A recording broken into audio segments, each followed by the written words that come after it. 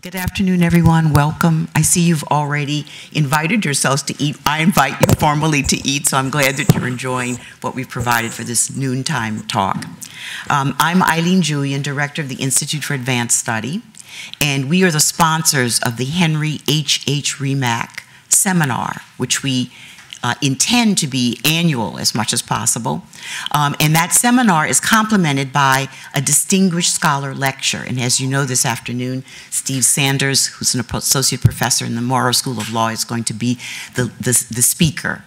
Steve submitted a wonderful proposal, which rose to the top, and so we're very pleased to be sponsoring this event. So it's an honor and a pleasure for me to be here with respect to this. And I just want to say, I want to start with a few words about Henry H.H. Remack, whom some of you may have known. Probably most of you didn't. And it's in his honor that we sponsor the seminar and lecture. And then I'm going to talk just briefly about the seminar itself, and then a short introduction of Steve Sanders as its leader. Henry Remack was born in Berlin, Germany, in 1916, so that was like 100 years ago, to get that perspective, and came to the United States in 1936 on an international YMCA scholarship that provided funding for young Jewish refugee scholars.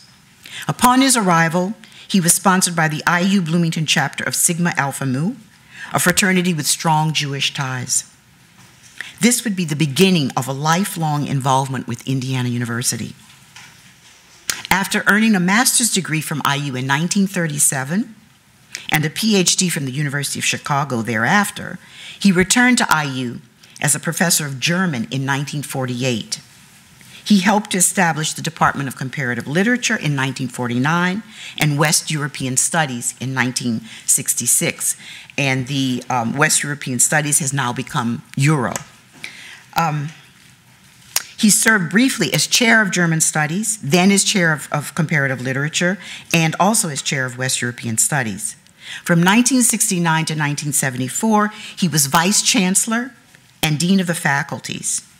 He officially retired in 1987, but he volunteered to teach undergraduate honors courses from 1987 until his health began to fail in 2005.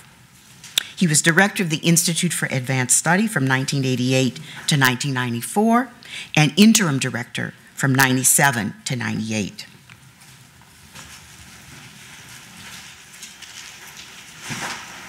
Over his lifetime, Henry published widely on modern German literature, on the discipline of comparative literature, on Franco-German literary and cultural relations, European Romanticism, German and European realism, and student movements and countercultures of the 1960s and 70s. He received innumerable awards. He passed away in 2009. With the support of his family and colleagues primarily, an endowment was created that has enabled us to hold what we would like to be an annual Henry H.H. Remack Seminar and Distinguished Scholar Lecture. One of Henry's most important legacies to the Institute is faith in collaboration across disciplines, among faculty on campus, and with colleagues coming from afar, as a source of deeply humanist and intellectual insights. The Institute for Advanced Study put out a call for proposals for this year's Remack Seminar in spring 2016. And as you know, Associate Professor Steve Sanders' proposal rose to the top. Its theme is dignity, equality, and social justice, a theme I think that is most appropriate for our times.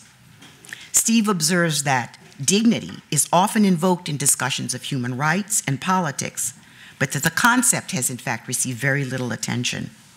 Today's lecture then is one of several sponsored by the Remack Seminar this spring, alongside an exhibit at the Lilly Library that we invite you to visit. Now, just a word about Steve. Steve Sanders is, as you know, an associate professor in the law school, where he has taught constitutional law, constitutional litigation, and family law since January 2013. He is also an affiliate faculty member in the departments of political science, gender studies, and at the Kinsey Institute. Steve began his career as an administrative staff member at IU Bloomington in 1986, ultimately serving as assistant to the chancellor and as an assistant dean of the College of Arts and Sciences. In 2005, he earned his JD degree from the University of Michigan, where he was an articles editor on the Law Review. He received the Bates Memorial Scholarship, that law school's highest award to graduating seniors. He clerked for the Honorable Terrence T. Evans of the 7th U.S. Circuit Court of Appeals before practicing for 4 years with the Supreme Court and the litigation group at Meyer Brown LLP in Chicago. He became the firm's most junior attorney to present a U.S. Supreme Court argument in a paid client matter. He has represented, among other clients, the ACLU, the American Association of University Professors, and groups of university faculty members. Before joining Maurer School of Law, Steve taught at the University of Chicago Law School as a lecturer and at Michigan Law as a visiting assistant professor. His current scholarship focuses on the 14th Amendment guarantees of equal protection and due process, with a special focus on how these questions affect LGBT individuals and their families. He also has interest in higher education law and academic freedom. His scholarship has been published in the Michigan Law Review, the Hastings Law Journal, and the Indiana Law Journal, among others. In addition to scholarly publications, he writes regularly for the Huffington Post, SCOTUS blog, and the blog of the American Constitution Society. So I'm going to present Steve to you. I just also want to thank the Maurer School of Law for supporting these series of lectures, and thank you all for coming. Steve.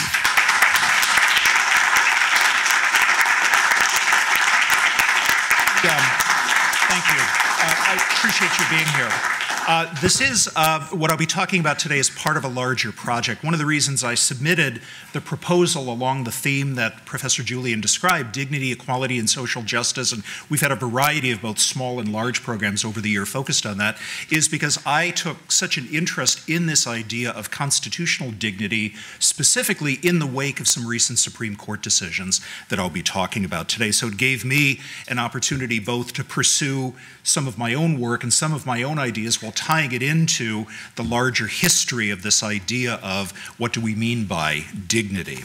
As I say, this is part of a larger project. I want to thank my law school colleagues and the administration that's been so supportive of my work on this and other things, my students who are here. I want to acknowledge particularly Allison Scarlett and Patrick Robichaux, if they're here, former students of mine who provided really great research assistance as this project evolves. So thanks again for being here.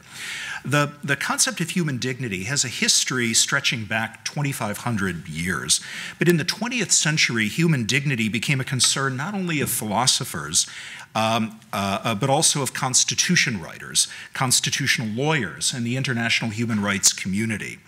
In the United States, the word dignity does not appear in our Constitution, of course, but nonetheless, the Supreme Court has said many times in several different contexts that dignity is a constitutional value. This constitutional value of human dignity has been said to underlie various doctrines and policies under the First and Fourth and Fifth and Eighth and 14th Amendments. Dignity as a 14th Amendment value, which is my focus today, has acquired special significance since Obergefell versus Hodges.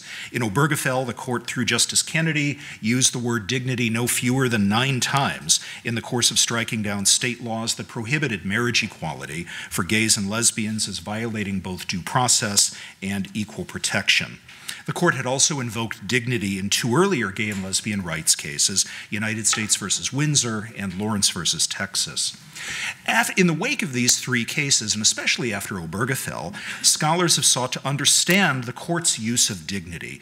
Is the word dignity in these cases just an embellishment, a grace note, something that the court, meaning in all 3 of these cases, Justice Kennedy, has employed in order to lend poetry and gravitas to judgments that have been criticized as lacking strong footings in traditional doctrines of equal protection and due process?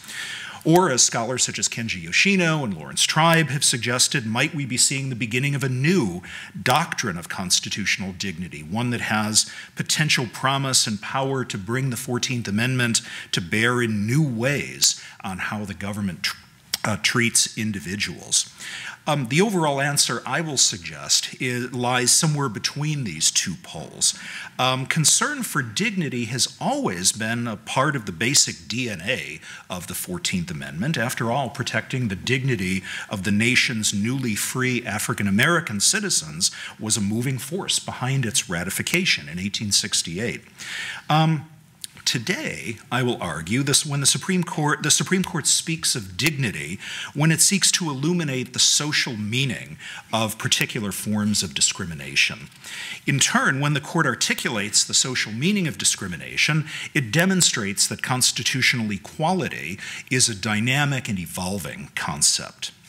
In the final lines of Lawrence versus Texas, the 2003 decision that invalidated criminal laws against sodomy, Justice Kennedy famously wrote that those who had drafted and ratified the 14th Amendment knew that, quote, times can blind us to certain truths, and later generations can see that laws once thought necessary and proper, in fact, serve only to oppress. As the Constitution endures, persons in every generation can invoke its principles in their own search for greater freedom. Justice Kennedy was writing in that case specifically about the guarantee of liberty under the Due Process Clause. Sort of in a nutshell, my argument here is that when the court grounds a decision in the dignity of an affected group, these same insights that Justice Kennedy has been talking about apply in the same way and in the same force to the Constitution's guarantee of equality. So we're all working with the same context, let me briefly review how the court invoked dignity in the three most recent gay and lesbian rights cases. In Lawrence, the court mentioned dignity three times. It discussed the loss of dignity that attends a criminal conviction. It declared that dignity may not be taken away by government as a consequence of the individual's choice to enter into a particular sexual relationship. And it placed the liberty of gays and lesbians in their intimate relationships among, quote, the choices central to personal dignity and autonomy that are protected by the Due Process Clause. Again, Lawrence is formally categorized as a due process case, but because, as the majority noted in that decision, liberty and equality are linked in important ways, and because the most important practical consequence of Lawrence was to eradicate a form of anti-gay discrimination, I will really be discussing Lawrence as an equality case. The second case, United States versus Windsor, decided in 2013, began as one of numerous cases in the lower courts challenging, brought by married same-sex couples challenging the Federal Defense of Marriage Act. DOMA prohibited federal law and the federal government from recognizing same-sex marriages in any form. In Windsor, the court said DOMA violated equal protection because, quote, interference with the equal dignity of same-sex marriages, a dignity conferred by the states in the exercise of their sovereign power, was more than just an incidental effect of this federal law. It was its essence. This interference, this disadvantage and stigma came not only from DOMA's expressive power, rendering gays and lesbians second-class citizens for purposes of federal law, and it came not only from the practical disabilities that it imposed on same-sex couples, making them ineligible for many important federal benefits, subsidies, and responsibilities. It also came from the fact that DOMA interfered without any proper purpose in legal rights that had been granted by a different sovereign, by the states. The courts emphasized that states had begun conferring on same-sex couples the, quote, status and dignity of legal marriage. DOMA directly undercut this dignity and made it less meaningful. And in the third case, Obergefell, decided in 2015, the court made 9 separate references to dignity. And it must be said, at least on a quick reading, the use of dignity in Obergefell is so varied that it can seem to lack any unified, coherent meaning. The court refers to the dignity of customary man-woman marriage, the dignity of gays and lesbians in their own distinct identity, the equal dignity of men and women as a principle against discrimination on the basis of sex, the dignity in the bond between two men or two women who seek to marry and in their autonomy make such profound choices, and finally the offense to dignity that is involved when one state refuses to recognize another's legal marriage. But I think all of these references in the opinion taken as a whole ultimately contribute to the opinion's most resonant and enduring statement about dignity, which comes in its very last line, that state laws forbidding same-sex marriage offend the Constitution because they deny same-sex couples, quote, equal dignity in the eyes of the law. The problem with denial of equal marriage was more than just an unjustified differential treatment. It was about, quote, stigma and injury that attached to those who had been turned away from marriage. In other words, it was about dignitary harm. And so, stepping back and considering these three cases as part of a larger doctrine, what work is dignity doing in equal protection law? When it speaks of dignity, I'm arguing in this project, the court is reflecting back on the larger American society, how it believes our society has come to regard a particular form of discrimination, whether it is just or unjust, whether it is linked to preventing an objective social harm. For example, we wouldn't give any weight to the dignitary consequences of anti-burglary laws on people who make their living breaking into houses, or whether the discrimination instead has come to be understood as something that was once thought necessary and proper, but now serves only to oppress, to quote Lawrence. It may seem unremarkable to say that it is never a proper government purpose to enact a law that harms someone's dignity, but evaluating a dignitary harm requires an understanding of the larger context. In other words, when it articulates the dignitary harm that a law inflicts, the court is providing its interpretation of the law's social meaning, how members of the affected group, as well as other citizens generally, now understand and perceive that law's impact and operation in a way that may be different today than it was at the time the law was enacted. This channeling of social meaning is not necessarily anything new in constitutional law. As Professor Michael Dorf has written, expressivist notions of harm are deeply embedded in American constitutional doctrine. In Brown versus Board of Education, for example, the court candidly acknowledged that the policy of separating the races is usually interpreted as denoting the inferiority of the Negro group, the exact opposite of the view that it had insisted on in Plessy versus Ferguson. Charles Black famously wrote about Brown that the purpose and impact of segregation in the Southern culture were matters of common notoriety, matters not so much for judicial notice as for the background knowledge of educated people who live in the world. In more recent years, the court has observed that racial classifications of any kind carry a danger of stigmatic harm and may, in fact, promote notions of racial inferiority. Similarly, in its equal protection sex discrimination cases, the court has said that the principal evil of laws giving differential treatment to women and men is that they risk publicly validating false and, more to the point, outdated assumptions about women's capabilities and roles.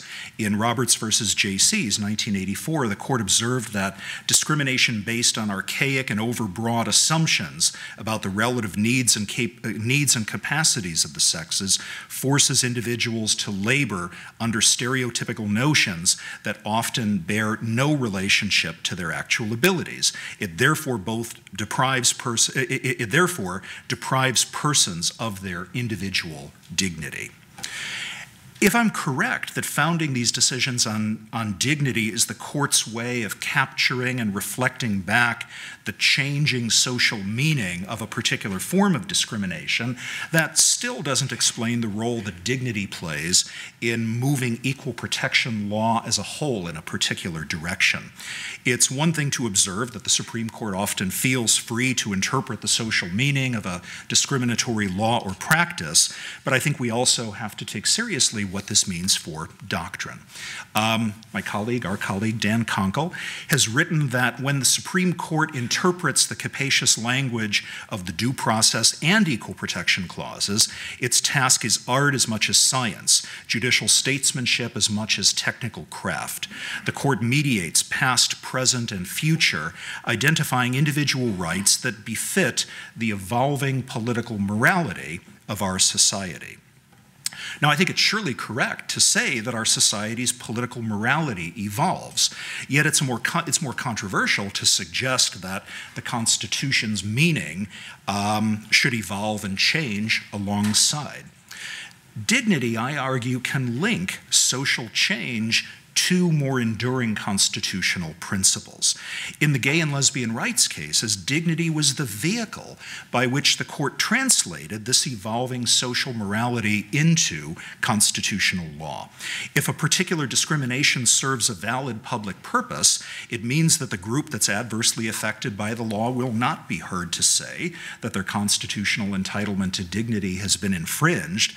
But conversely, when the court asserts that dignity has been violated, that represents a conclusion that the discrimination is now understood, not just by the court, but in the larger society, to lack such a valid public purpose. Even someone who's not comfortable with the idea of a living constitution might agree that a government motive to harm a particular group with no significant countervailing social benefit or public regarding purpose violates the basic meaning of equal protection of the law. This is a neutral principle. As Justice Robert Jackson wrote in his concurring opinion in the 1949 Railway Express Agency case, equality is not merely abstract justice. There is no more effective practical guarantee against arbitrary and unreasonable government than to require that the principles of law which officials would impose upon a minority must be imposed generally. So it's axiomatic that in our legal and political culture, arbitrary treatment by government is universally considered an offense to our dignity, both as citizens and as humans. Dignity anchors social change in constitutional principle by declaring that, for the purposes served by the law in question, we now understand, in a way we did not previously, that the human impact of the law on the interests of the minority and the majority can no longer be distinguished, whether it's about sodomy or equal marriage rights or other things. This idea can, I think, be regarded as a sort of a form of popular constitutionalism. It demonstrates a court in conversation with the larger culture about the meaning of constitutional rights. Robert Post and Reva Siegel have called this process democratic constitutionalism. Jack Balkin explained in writing about Obergefell, as Jack Balkin explained in writing in the wake of Obergefell, this process is not democratic in the sense that judges respond directly to elections or that they are mirrors or representatives of the public, but it is democratic in the sense that the courts are players in what Siegel and Post call constitutional politics, that judges live in the same culture as lawmakers and politicians and ordinary citizens. The suggestion that the court engages in this kind of dialogic process in shaping constitutional law is not an original insight, it's the subject of a large literature, but the court's use of dignity, I think, provides a lens that helps understand this phenomenon in actual operation. Not just the gay and lesbian rights cases, but also cases like Brown and Loving versus Virginia, as well as the court's sex discrimination cases, all show that legal conclusions grounded in dignitary concerns, even if the word dignity isn't used expressly, grounded in dignitary concerns, seem to become more prominent in the court's constitutional vocabulary when we're at a major turning point in how society understands particular forms of discrimination. 17 years ago, 2000, before Obergefell, Windsor, or Lawrence, William Eskridge at Yale theorized that what he called an evolutive equal protection clause, an equal protection clause that evolves, which he said offers marginalized groups the possibility that if traditional norms against them weaken, the judiciary will force the political process to clean up remaining exclusionary policies. My argument here is that the dignity reasoning of the gay and lesbian rights cases validate this understanding, show that Eskridge was actually thinking and writing ahead of his time. To say that our political morality has evolved is to say that our eyes are now open to seeing in a way that they were not before how the affected minority group experiences discrimination as demeaning, a stigma, an insult, because that is how the majority, which expects to be treated with dignity, would experience the discrimination if it were applied to them. This involves more than just the court saying, well, society is ready for this particular change in the law, and so we should feel free to go ahead and make it. Rather, I think it is to say something different. Society now understands the meaning and human consequences of the discrimination in a qualitatively different way than it once did, and that difference now has constitutional significance. For example, in Lawrence, the court read broad social meaning into the continued existence of sodomy laws. It declared that when a state criminalizes sodomy, we now understand that the effect of such laws is to demean the existence of gays and lesbians, to assert improper control over their destinies, to deny them their dignity as free persons. In Windsor, the court said the effect of DOMA was, quote, to impose a disadvantage, a separate status, and so a stigma upon all who enter same-sex marriages. DOMA told those couples, according to the court, DOMA told those couples and all the world that their otherwise valid marriages are unworthy of federal recognition. And in Obergefell, the court said that state laws barring same-sex couples from marriage, quote, impose stigma and injury of the kind prohibited by our basic charter. When the opposition of legislators or citizens to same-sex marriage becomes enacted law and public policy, the necessary consequence, the court said, is to put the imprimatur of the state itself on an exclusion that soon demeans or stigmatizes those whose liberty is denied. The imposition of this disability on gays and lesbians serves to disrespect and subordinate them. Now, I think the widespread acceptance of these decisions, the social consensus, notwithstanding a few isolated continued pockets of resistance, such as North Carolina, which is currently trying to nullify Obergefell, notwithstanding that, the widespread social acceptance of these decisions, the acceptance that they were correctly decided, suggests that the court got it right in interpreting the evolution of the social meaning behind sodomy laws and marriage prohibitions. But none of this, of course, is to suggest that legal conclusions based on dignity are easy or inevitable. The social meaning of discriminations will often be contested. There are legitimate concerns about jurists opining about something that could be dismissed as speculation or bias, or simply the court purporting to pronounce on the meaning of things that it lacks the role or the competence to declare. Some would argue that if the court is being faithful to its role in our constitutional system, for a decision based on dignity to be regarded as legitimate, its understanding about the dignitary consequences of a law must be grounded in an objectively valid understanding of the social consensus that already exists, or at least a social consensus that's clearly emerging at the time of the decision. Others might argue that the court's interpretation of social meaning of the dignitary consequences of discrimination should be more aspirational, more educative, that a particular discrimination should be regarded as offensive to the dignity of the affected group, even if society is still in the process of accepting that understanding. Perhaps it's telling that Justice Kennedy, the author of these opinions, once told an audience at Harvard Law School talking about the role of the Supreme Court, he said, "By our opinions, we teach." The potentially malleable nature of dignity is illustrated, I think, by how it's come to be used in the court's jurisprudence on affirmative action. As I've already suggested, principles of dignity, even if that word was not used expressly, were embedded in racial equal protection cases like Brown, Loving, and others decided by the Warren Court, and these dignitary principles were linked to an anti-subordination understanding of equal protection.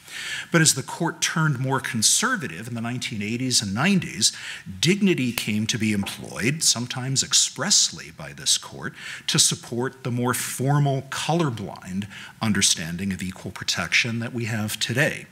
In City of Richmond versus J.A. Croson in 1989, the court said that principles of dignity were offended by a city's minority set-aside program.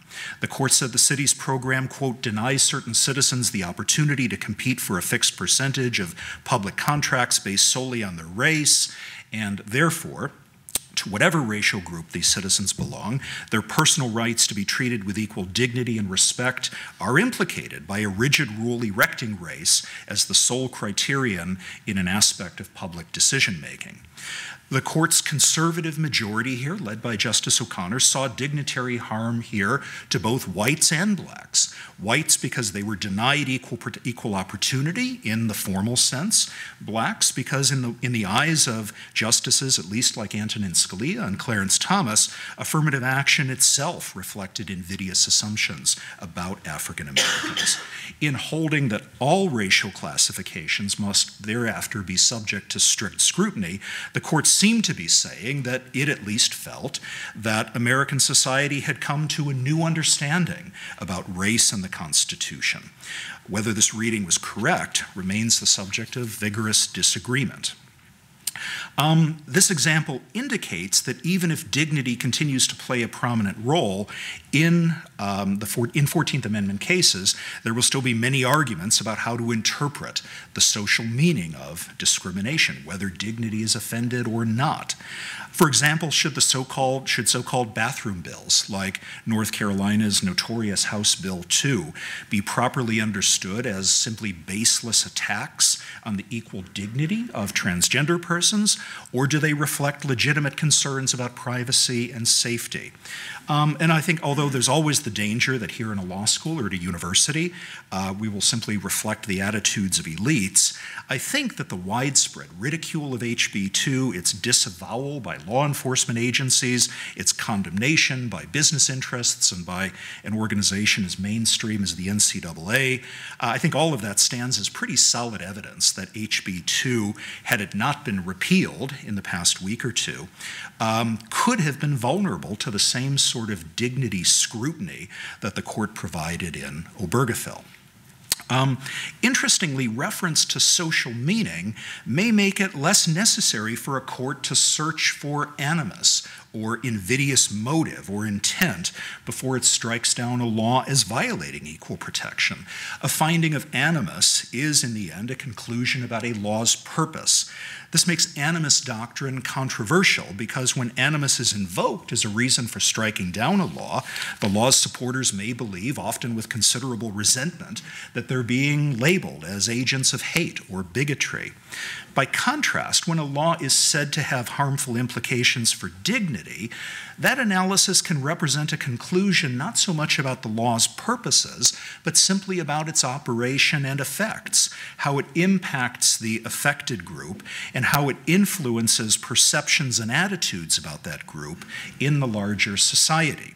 The intentions or the motivations of the government or the law's supporters viewed in this way become less relevant, and sometimes, as in Obergefell, they're not discussed at all. Although the court said in Obergefell that these laws demean and stigmatize, it stopped short of actually saying that that was the intention, that was what was behind the rhetoric or the debates or the public discussion of these laws. It's striking the extent to which Obergefell says virtually nothing about improper purpose and certainly never mentions animus, even in the course of some very strong language calling out and describing the impact of those anti-marriage laws on dignity. Take, for example, a case currently pending in the Seventh Circuit, U.S. Court of Appeals, concerning Indiana's laws governing when children are considered to be born in wedlock, quote unquote.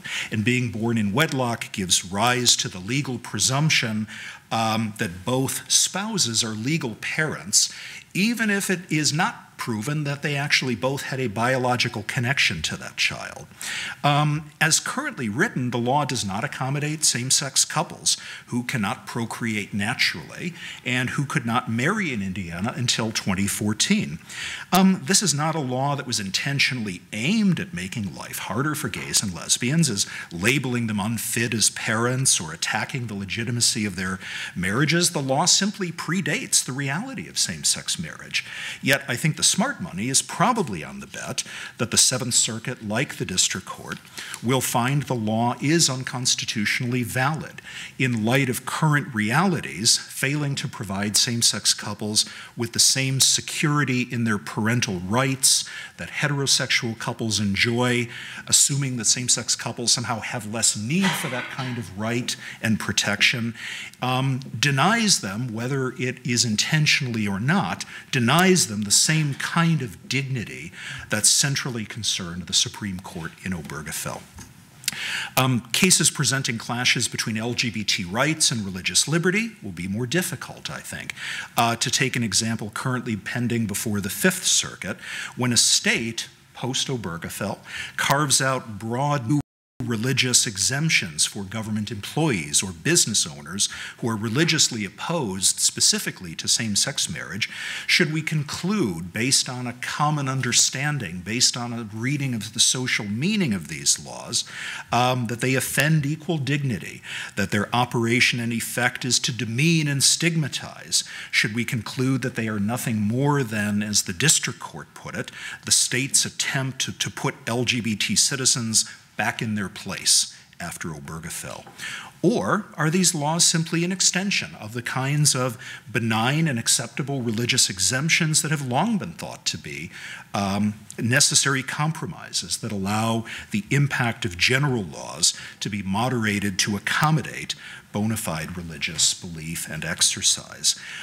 One answer to this might simply be, at least for now, that perhaps lower courts should not be in the business at all of attempting to define the boundaries of the Equal Protection Clause through this lens of social meaning.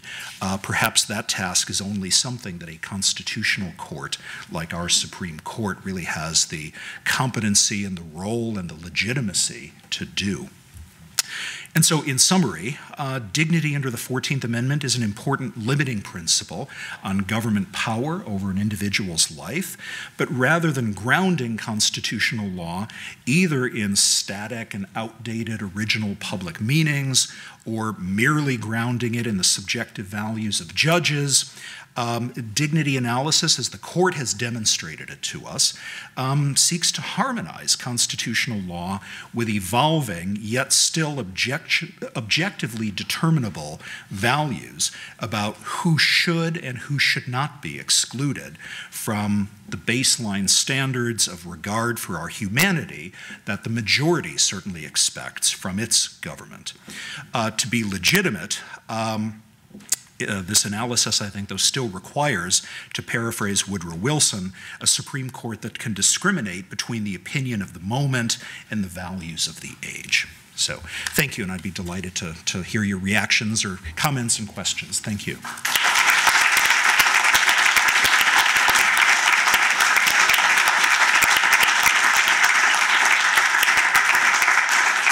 And Carl has the microphone. So this remains a work in progress. This is one aspect of something I'm writing. So, I very much appreciate feedback, suggestions, reactions.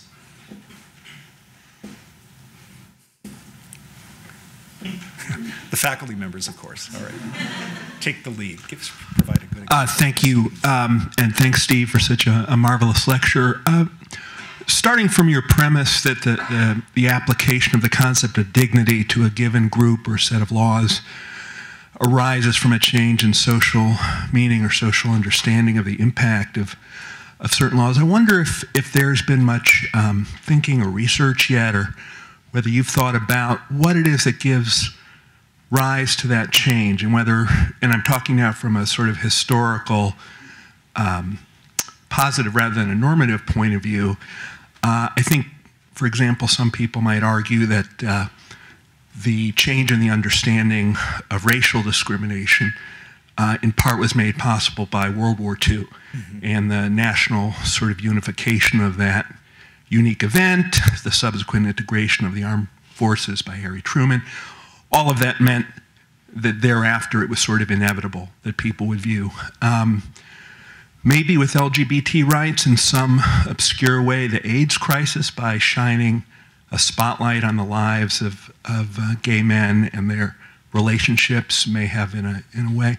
But have you thought in any broader sense of a theory of how it is that the change of the magnitude to give rise to the concept of dignity tends to come about. Well, so you're certainly right in saying that sort of my focusing on the court teaching about what we now understand the social meaning to be does not answer the question, or is a different question than how did we arrive at that changed social meaning. And yes, I think there's actually a huge literature on this for all kinds of discrimination, both in law and in political science, the interplay in social movements between litigation strategies and legislative strategies and public education. I think just to sketch it in a very basic way, looking back, at the early days of the same-sex marriage movement in the mid-1990s, a conscious decision was made to file those cases in state courts to limit the spillover effects, to avoid a case getting to the Supreme Court too soon. It generates backlash, yes, but the early successful decisions in places like Massachusetts and Iowa, I think spark discussion. So one of the most important sort of theoreticians of the same-sex marriage movement, Evan Wolfson, who has spoken from this podium, and many of you know that name, talked, when I first brought him here in 1996 to IU, about his faith that, look, people get to talking. When a court decides a case, no matter how it comes out, when newspapers write about it, when a bill gets introduced, it causes people to talk. It causes people to re-examine their own assumptions. More importantly, I think I have said in other contexts that I think the coming out movement was the single most important factor, what political scientists have referred to as sort of the associational effects, that when people come to realize they have a friend, a family member, a coworker who's gay or lesbian, it changes their attitudes, it makes them more receptive. So I think that this question of the push and pull between court decisions and public dialogue and attitudinal change, which then paves the way for other court decisions, is a complex business, and certainly is something that has been written about, and something that at least deserves some background treatment in this. It's related to, again, to this phenomenon of popular constitutionalism, this idea that courts and judges live in the same culture as the rest of us and get pushed in particular directions in part in response to changes that are bubbling up around them, changes in public attitudes, changes in legislative attitudes. I hope that's at least something to start to an answer. Yeah, very good. Steve, I thought that was a terrific talk. Just maybe you could say a little bit more about the impact of the Supreme Court itself in contributing to social meaning. I'm thinking about, for example, suppose Obergefell had been decided the other way, right, 5-4. Would the social understanding of same-sex marriage today be different? And if so, to what extent? In other words, to what extent might this be, to some extent, a self-fulfilling prophecy? When the court decides a case, does it push social meaning substantially? And then I guess sort of a related question is to the extent the Supreme Court plays, as you put it, sort of a teaching role, or as Justice Kennedy may have put it,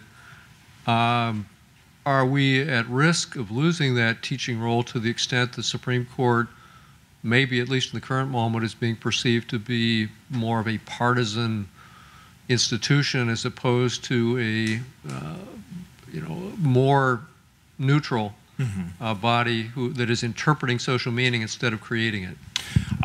On the first question, and just to be clear, when I talk about social meaning, I'm not talking so much about the social meaning, say, of same-sex marriage. I'm talking about the social meaning of laws that prohibit same-sex marriage. And if the court had gone the other way, presumably that would have meant the court was saying, no, we do not understand these laws to impose stigma, to be demeaning, something that very much like what Judge Sutton wrote in the Sixth Circuit. These are just reasonable attempts by people to change public policy, and they're entitled to do so. I mean, I think that, I would hope that the public reaction to that would have been the Supreme Court got that wrong, that the Supreme Court is validating a disingenuous understanding about these laws. A law is validating an understanding that doesn't take fully into account the energy and the meaning and the sort of demeaning consequences behind these laws. So I would think that if we're still living in the world we are today, where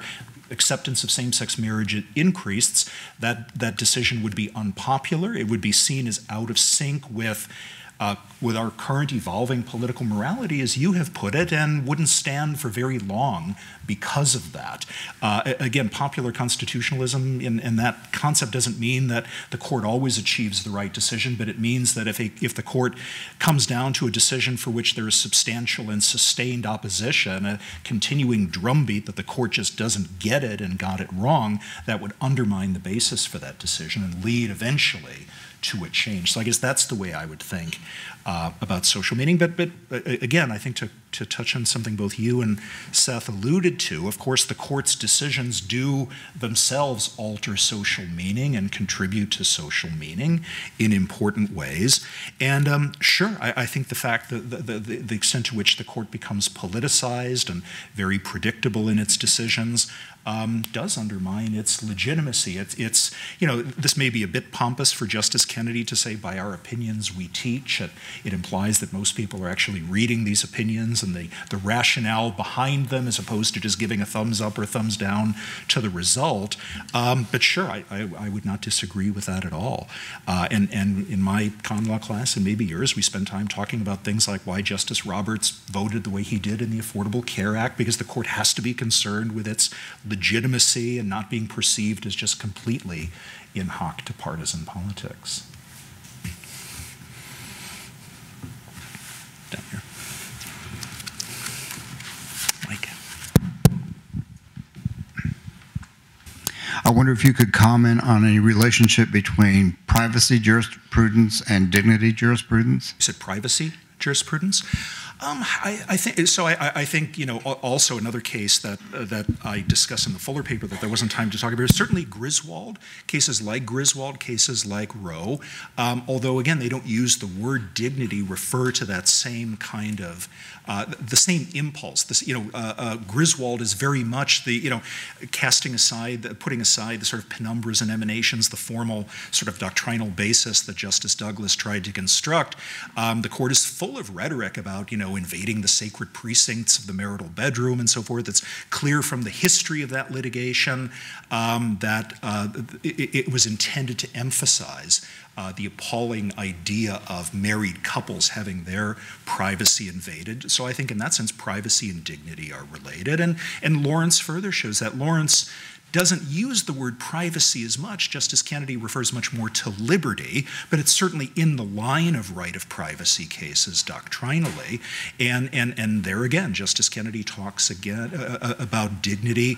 The presumption being that behind that case there was a relationship there was something more substantial than just a sexual encounter, and that is what gave it, that was sort of what endowed it with the dignity that then entitled it to the protection of liberty and privacy.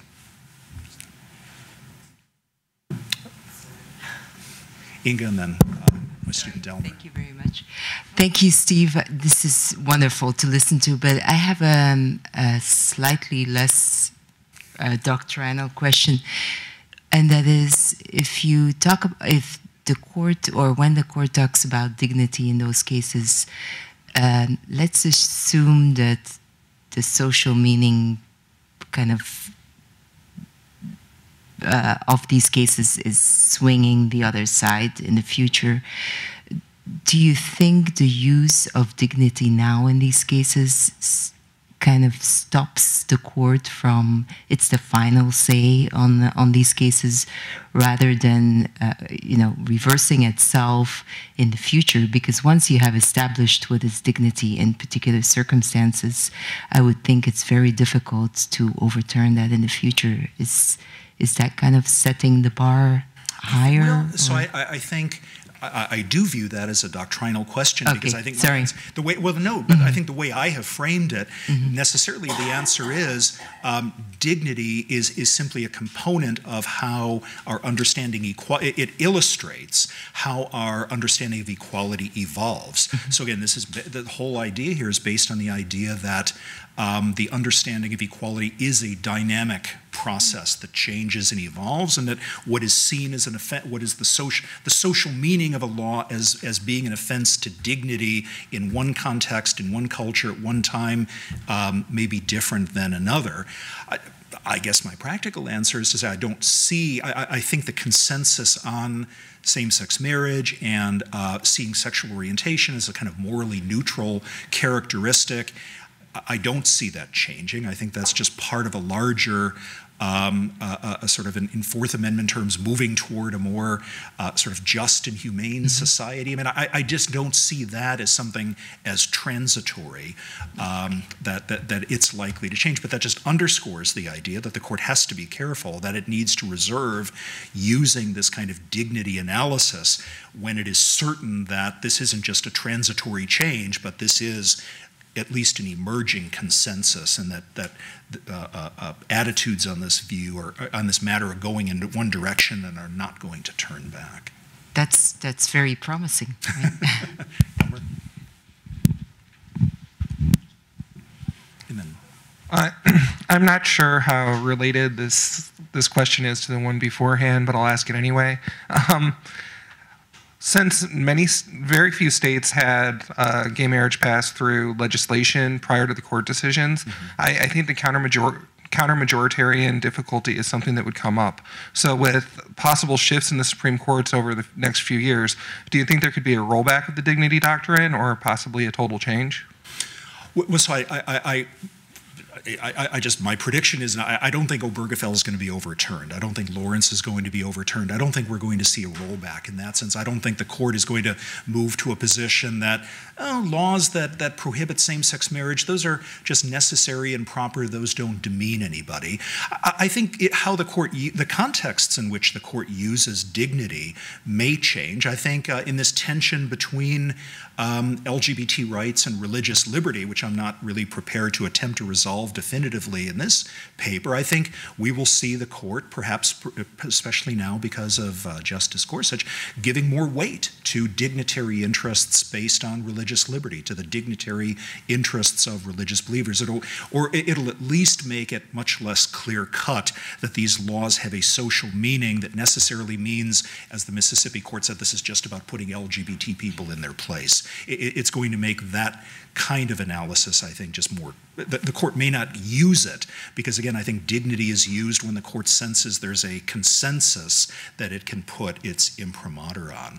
And just to say a word about the counter-majoritarian difficulty, I've also, everything I've said here is really based on public attitudes and public opinion, not necessarily patterns of enacted laws, which is another way of looking at social consensus. I've said in other writing that that's a bad way of thinking about the same-sex marriage cases, because most of those laws were put in constitutional amendments that were nearly impossible to eradicate for a minority group, that even if the legislatures of Ohio, Kentucky, Tennessee, Michigan, all the cases in Obergefell had changed their mind about same-sex marriage through the normal democratic process, that wouldn't have made any difference because there was still a constitutional amendment. So I'm more focused on on social consensus as revealed in ways that aren't necessarily reflected in the pattern of enacted state laws. So that, if you are, then you see these cases as more of a counter-majoritarian difficulty. On the other hand, as I said in class, if you'd taken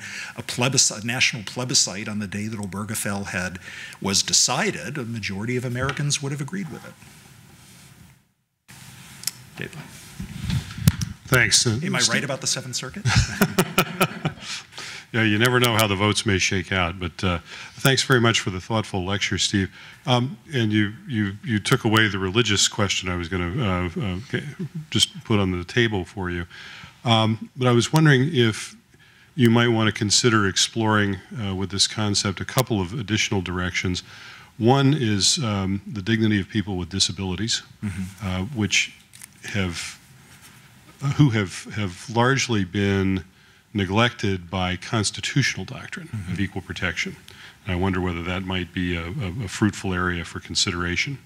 And the second, you mentioned the Eighth Amendment earlier briefly, but it has to do with dignity interests of both convicted prisoners who are subject to a lot of punishment. That's the idea.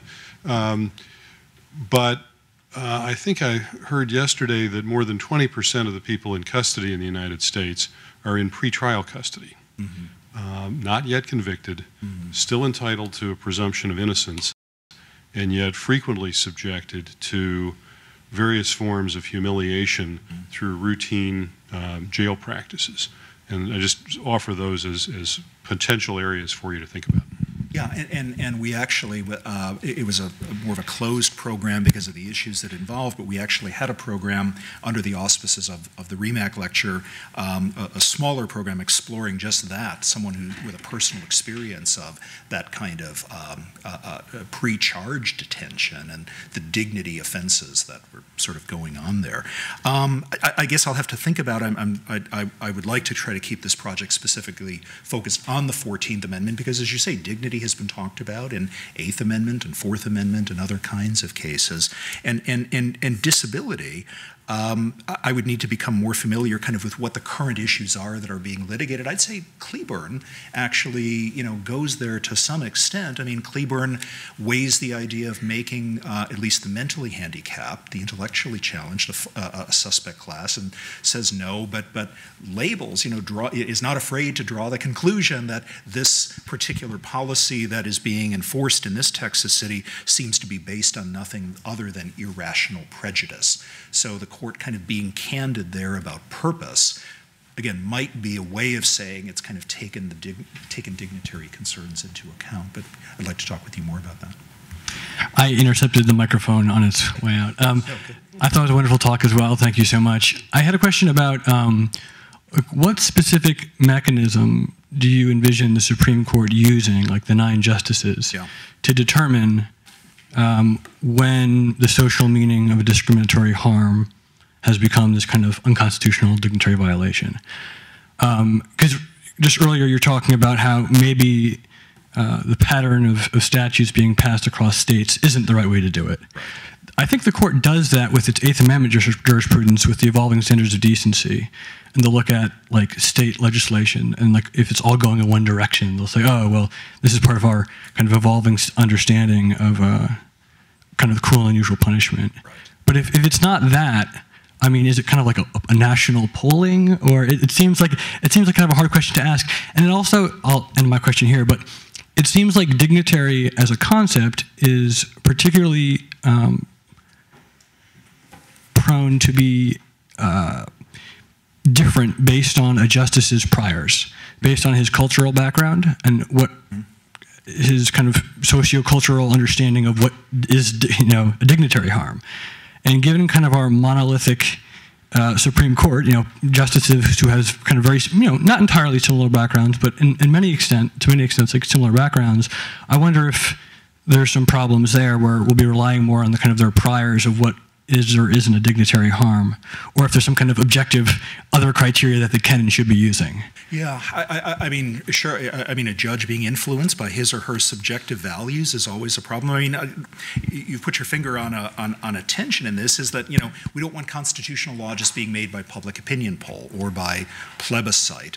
On the other hand, when it is individual rights involved, political process doctrine and so forth teaches us to not necessarily understand things like patterns of enacted laws for all the reasons I talked about about same-sex marriage case. All this rhetoric about just let the normal democratic process work, I think, was disingenuous because, again, these things had been embedded in state constitutional amendments. I think, we just have to, I think the understanding of dignity should be as objective as possible. Some of it obviously does come from public attitudes, from the individual justices' awareness of how the world around them has changed.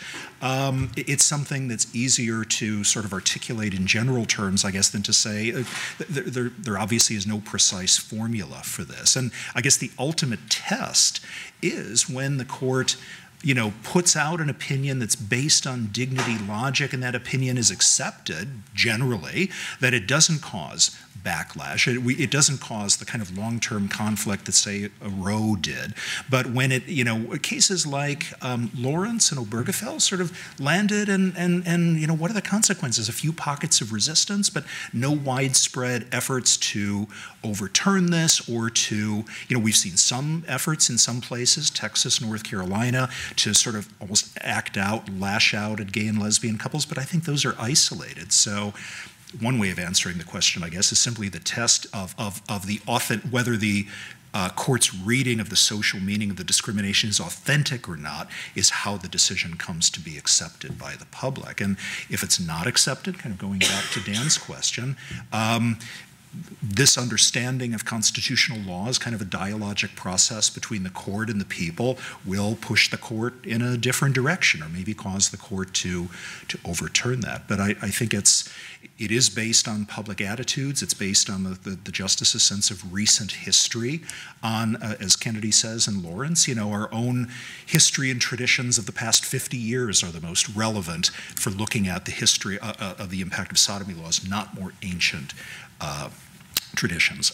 Changes in law in states can be a part of that as well. So I think that is something I'm obligated to say more about in the paper, is what are the factors that this is looking at, without just saying the court sticks its finger in the wind or looks at the latest public opinion poll. It's clearly got to be something more than that, but it is a sort of the court's perception of the social consensus. And I might say, even if some justices might think, I guess I think it's possible that a justice might agree that the law is demeaning to this particular group, but still think that it's sort of some sort of valid purpose, or that, yes, it's demeaning, but it's the role of the legislature to take care of that, not courts. That, to me, is a different question, whether the court is empowered or entitled to act to invalidate a law based on that kind of understanding of dignity, as opposed to saying, okay, I agree with you, it's a silly law, it's demeaning, but that is not a question of constitutional significance.